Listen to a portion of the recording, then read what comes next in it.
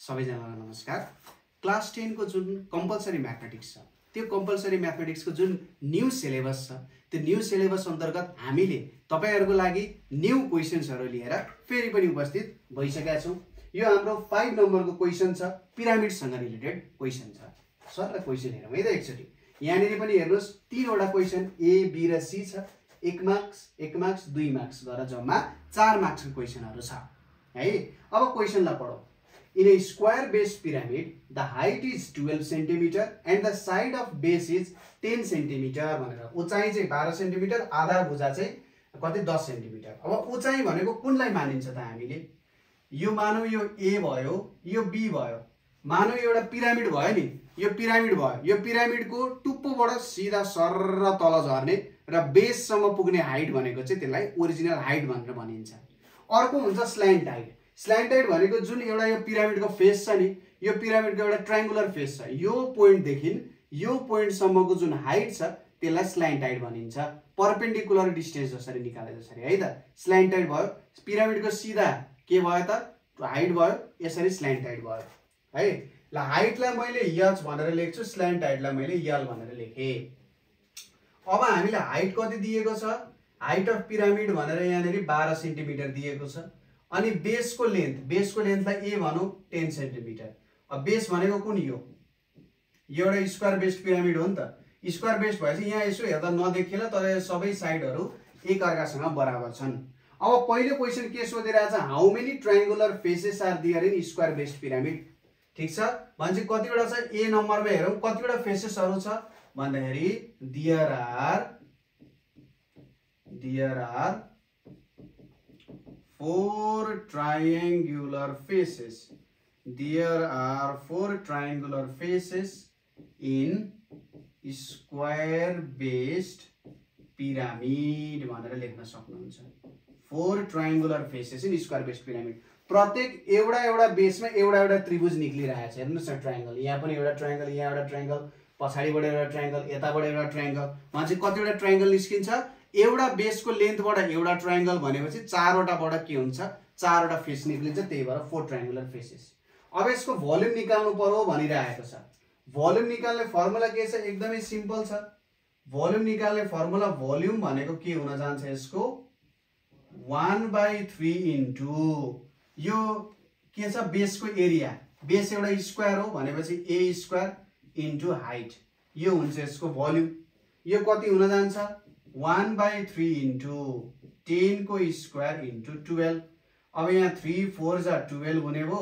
यहाँनेरि 100 इन्टु 4 भनेको कति आउने भो? 400 सेन्टिमिटर क्यूब। यो तपाईहरुको के हुने भो? भोल्युम हुने भो। सिम्पल फर्मुला छ 1/3। यो बेसको एरिया निकाल्ने इन्टु यो हाइट गर्ने, यो पनि निकालियो। अब यहाँ तेस्रोमा अलिकति एनालिटिकल क्वेशन छ है त।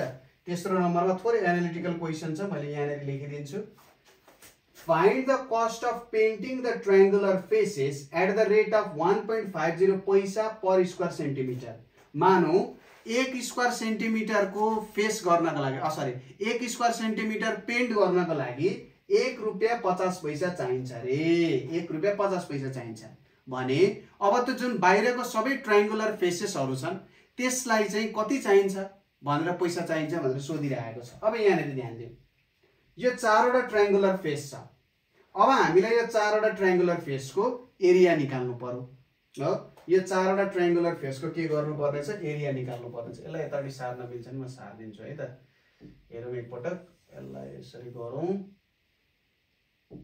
ओके ल ठिकै छ, मिल्दैन भने नो प्रब्लम। ल यसलाई मिलेन है, यहाँनेरि यसो गर्दिन्छु नि त म। यहाँ अर्को एउटा बनाइदिन्छु ताकि तपाईहरुले हेर्न सकिनुहोस्। जस्तै यहाँनेरि यसरी मैले अर्को बनाइदिए। अब यहाँनेरि 4 वटा ट्रायंगुलर फेसेसहरु छ। अब यहाँबाट यहाँ तपाईहरुले एउटा लाइन तान्नु भो अनि यहाँदेखि यहाँ तान्नु भो। यसरी 4 वटा ट्रायंगुलर फेसेसको एरिया निकाल्नु पर्ने छ। मैले सिधै फर्मुला पनि प्रयोग गर्न सक्छु, तर हेर्नुस् यो 12 सेन्टिमिटर दिएको छ। अब तपाईहरुलाई थाहा छ यो कति हो? 10 सेन्टिमिटर। अब यो लाइन जुन छ नि, यो लाइन भनेको ठ्याक्कै यसको आधा, यो 90 डिग्री हुन्छ है। यहाँ यो 90 डिग्री हुन्छ र यो लाइनको लम्बाइ भनेको यसको लेन्थ भन्दा ठ्याक्कै आधा हुन्छ भनेपछि यो कति हुन्छ? 5 सेन्टिमिटर। भनेपछि अब हामीले स्ल्यान्ट हाइट निकाल्नु पर्यो। अघि मैले भनिसकेँ यो h हो, स्ल्यान्ट हाइट भनेको l। अब स्ल्यान्ट हाइट कसरी निकाल्ने? स्ल्यान्ट हाइट भनेको कति हुन जान्छ? यल भनेको हेर्नुस् त यो 90 डिग्री छ, यो तपाईहरुलाई परपेन्डिकुलर थाहा छ, बेस थाहा छ भने तपाईहरुले पाइथागोरस थ्योरम लाउन सक्नुहुन्छ। कति हुन जान्छ त? 12 को स्क्वायर प्लस 5 को स्क्वायर भनेको कति आउन जान्छ? 144 प्लस 25 भनेको 169 भनेको कति आउने भयो? 13 सेन्टिमिटर आउने भयो। स्ल्यान्ट हाइट कति आयो? 13 सेन्टिमिटर। अब हेर्नुस्, र यो प्रत्येकको एउटै हुन्छ, यो प्रत्येकको स्ल्यान्ट हाइटहरु एउटै हुन जान्छ, बेसको लेन्थ पनि बराबर छ।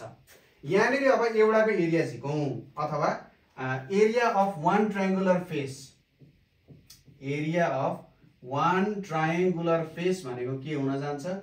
वान ट्रायंगुलर फेसको एरिया के हुन्छ? ट्रायंगलको के हुन्छ? 1/2 इन्टु बेस इन्टु हाइट हुन जान्छ।